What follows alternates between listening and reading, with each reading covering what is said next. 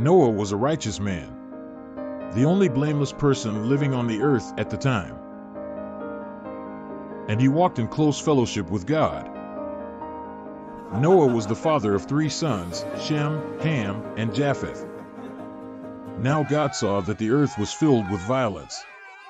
God observed all this corruption in the world, for everyone on earth was corrupt.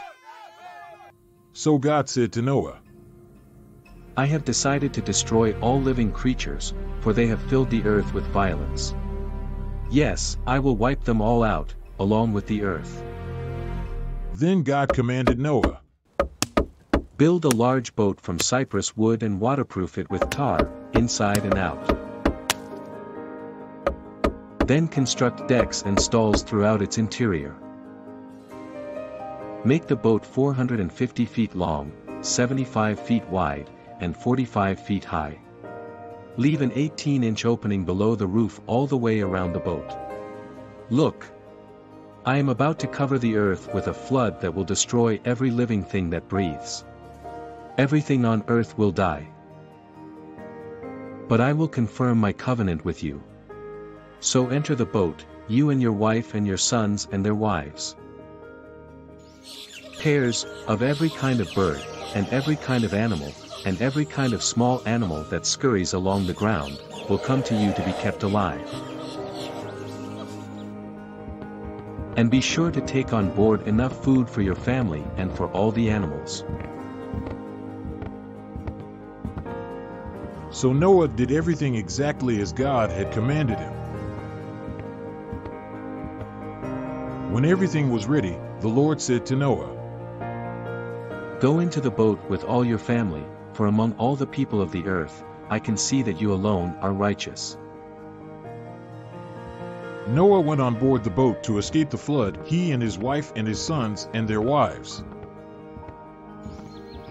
All the various kinds of animals entered the boat in pairs, male and female, just as God had commanded Noah. Then the Lord closed the door behind them. Then all the underground waters erupted from the earth, and the rain fell in mighty torrents from the sky. For 40 days the floodwaters grew deeper, covering the ground and lifting the boat high above the earth. As the waters rose higher and higher above the ground, the boat floated safely on the surface. Finally, the water covered even the highest mountains on the earth, rising more than 22 feet above the highest peaks. All the living things on earth died. Birds, animals, and all the people. God destroyed every living thing on the earth. The only people who survived were Noah and those with him in the boat, and God remembered Noah and all the wild animals and livestock with him. So he sent a wind to blow across the earth, and the floodwaters began to recede. The underground waters stopped flowing, and the torrential rains from the sky stopped. After 150 days, exactly 5 months from the time the flood began, the boat came to rest on the mountains of Ararat.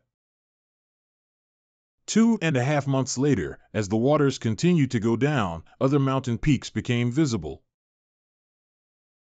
After another 40 days, Noah opened the window he had made in the boat and released a raven.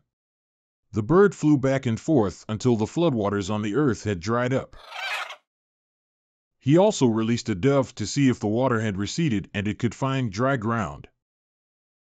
But the dove could find no place to land because the water still covered the ground. So it returned to the boat, and Noah took the dove back inside. After waiting another 7 days, Noah released the dove again. This time the dove returned to him in the evening with a fresh olive leaf in its beak. Then Noah knew that the floodwaters were almost gone. He waited another 7 days and then released the dove again. This time it did not come back. On the first day of the new year, 10.5 months after the flood began, the floodwaters had almost dried up from the earth. Noah lifted back the covering of the boat and saw that the surface of the ground was drying. 2 more months went by, and at last the earth was dry. Then God said to Noah, Leave the boat, all of you, you and your wife, and your sons, and their wives. Release all the animals, the birds, the livestock, and the small animals that scurry along the ground, so they can be fruitful and multiplied throughout the earth. Then Noah built an altar to the Lord, and there he sacrificed as burnt offerings the animals and birds that had been approved for that purpose. And the Lord was pleased with the aroma of the sacrifice and said to himself, I will never again curse the ground because of the human race, even though everything they think or imagine is bent toward evil from childhood. I will never again destroy all living things. As long as the earth remains, there will be planting and harvest, summer and winter, day and night. Then God blessed Noah and his sons and told them, Be fruitful and multiply. Fill the earth. All the animals of the earth, all the birds of the sky, and all the fish of the sea will look on you with fear and terror. I have placed them in your power. I have given them to you for food, just as I have given you grain and vegetables. I am giving you a sign of my covenant with you and with all living creatures, for all generations to come. I have placed my rainbow in the clouds. When I send clouds over the earth, the rainbow will appear, and I will remember my covenant. Never again will the floodwaters destroy all life.